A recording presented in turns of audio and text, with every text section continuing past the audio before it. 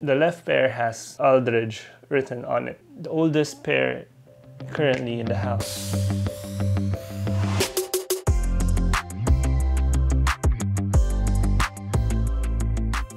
So hey guys, while we were cleaning the house, we actually found a pair of mine from my childhood. Here it is actually.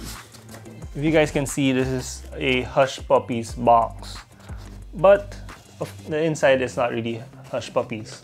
This is a Nike Air Shox, and if you guys can see, it is wrecked. I'm not gonna pull this out from the box because it is all crumbly and is like really old. This is my first ever Nike ID. This is the oldest pair in my collection.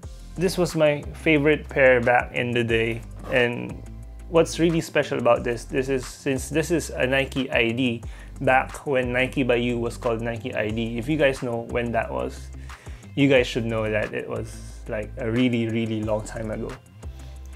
So of course you'll see the blue. These things here are actually green. I mean gradient green. And I mean the swoosh is also green supposedly. But I don't know. The paint chipped off probably. And since it's a Nike ID, at the back you'll see my name on it. This is my second name on the right pair. The left pair has Aldridge written on it. This is, wait, let's check what size this is. There we go, it's a size 5Y. Yeah, this has been, you know, my favorite pair to flex back in the day. You know, I was proud that my name is written on this pair of sneakers. Yeah, this brings back a lot of memories. I even cried for these shoes. That's for another story. I'm not gonna tell that why. This is the Nike Air Shox. I'm not sure which specific version it is. I just know that it came from Nike ID. The color scheme isn't actually what I chose. I mean, what I did personally, because my brothers helped me to design the color scheme. My favorite color is green, that's why there's like green there. So the Nike Air Shox were the pioneers of my sneaker collecting game. My sneakers are relatively new, except for that one of course, because that one's a Nike ID. It has a special place in the collection, even if it's all crumbly and even if it falls apart. Fast forward to 2015. 2015 is a time when I was mostly playing basketball, and I was using my brother's hand-me-downs. But at the end of the day, I was at a basketball camp and we were given free shoes, but somehow the sizing were all off and I was given a size too big for me. And the best thing that I had for basketball was my brother's size 9, and that was already like too cramped for me. So I actually asked Dad to buy me an orange pair, and here is the pair. You guys have seen this in a previous video. This is a Chris Paul, his 9th signature sneaker. And yes, it might not be orange, it's yellow actually. But since this came along, my love for basketball sneakers has just grown exponentially.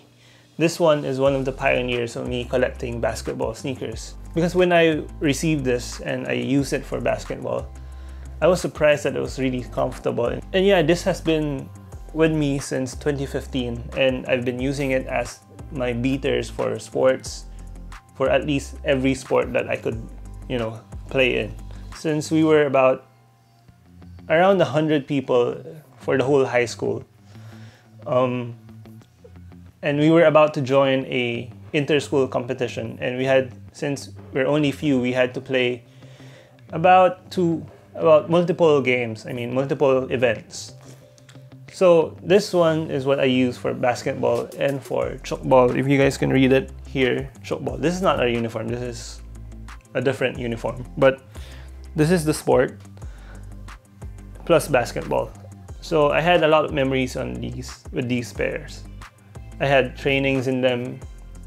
I lost a lot of games in them. But we also actually, the last time that I actually played chokeball, I mean the last tournament that I played chokeball in, we won 3rd place that time, and it was a long journey for us.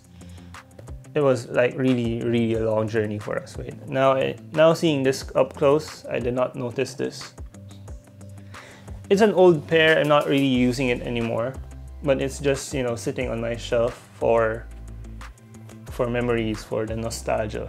Since the Chris Paul actually, you know, jump-started my basketball sneaker collecting, a friend of mine actually commented on my sneakers that I was only wearing basketball pairs, which, when I think about it, was actually true. I use basketball sneakers for everyday wear and for sportswear, which is not really something unusual, but it's something, you know, you don't really want to do if you want to preserve the outsole of your basketball sneakers. So while we were in Japan, my sister actually bought me a sneaker. That was, I believe, way back 2016 or 2017, I'm not sure. We were in an outlet store, a Nike outlet store. It was an outlet area in Japan, I'm not sure which place specifically. And, you know, and I had an Air Huarache before, but I don't think it was like a legit Nike Air Huarache. But when we were there, I fitted one that was my size, and I just did not want to let it go. And here is the sneaker. If you guys can see, this is a mostly black and gray upper. And since I worn this, the next day that we bought this, I immediately worn it, and I just couldn't let it go. You know, I had fun wearing these. These were my daily beaters. If I had to go somewhere and I just have to, you know, pick a random shoe, this will be my go-to sneaker. And yeah, it was like the most comfortable pair that I had, the Nike Air midsole. The uppers were like really versatile, and I can wear, you know, anything, and I could fit it with this one, and I would have no problems with it. It had highlights of purple and green, and this one should be purple too, and somehow I think the colors faded a bit. But anyway, since this is a daily beater of mine, and I've been using it for years, the outsole is already, you know, non-existent. At least for the upper part of the outsole. My brother used this for hiking, I believe. And since my outsoles were already, you know, crumbly and losing their grip with the glue was already, you know, wearing off.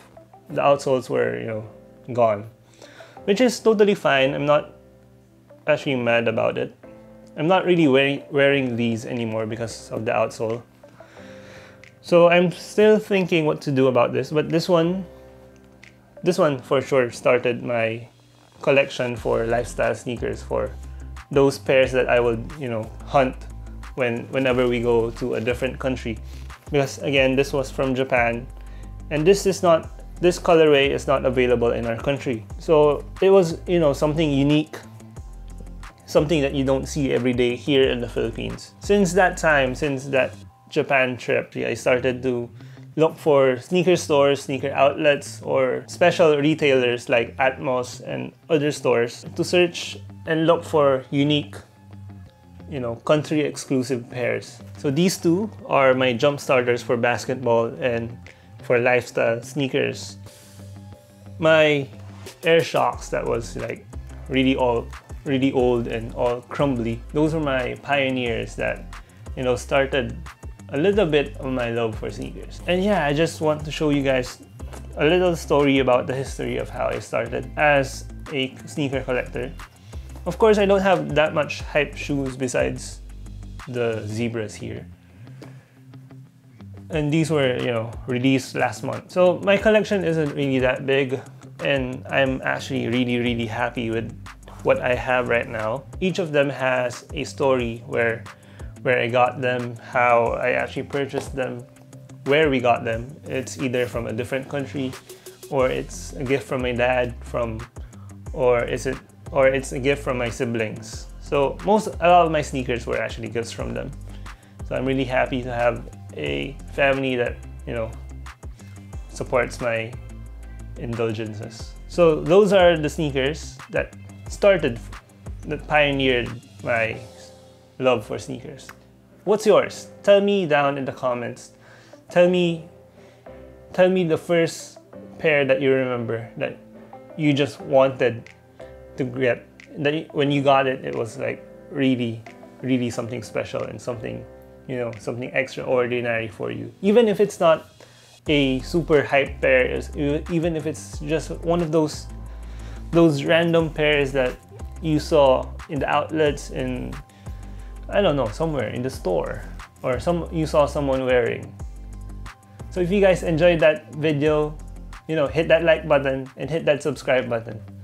And I'll see you guys in the next one.